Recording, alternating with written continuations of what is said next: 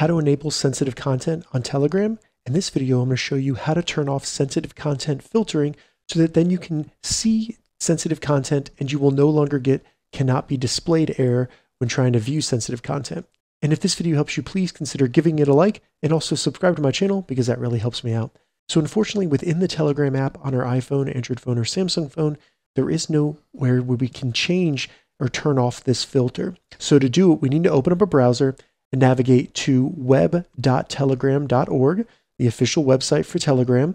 Check the description. I'll have a link down there. And once you get here, go ahead and log into your account. All right, so once you get logged in to the website, select the three lines in the top left to open the menu, and then all we need to do is select Settings. From there, simply scroll down and select Privacy and Security, and then in here, simply scroll down and you'll look for Sensitive Content. Now, if Disable Filtering is not checked, that means that the Sensitive Content filter is currently enabled. So go ahead and check that, and then as you can see, it says Do Not Hide Media that contains content suitable only for adults. So if you check that, it's going to disable sensitive content filtering, and you have now enabled sensitive content on Telegram.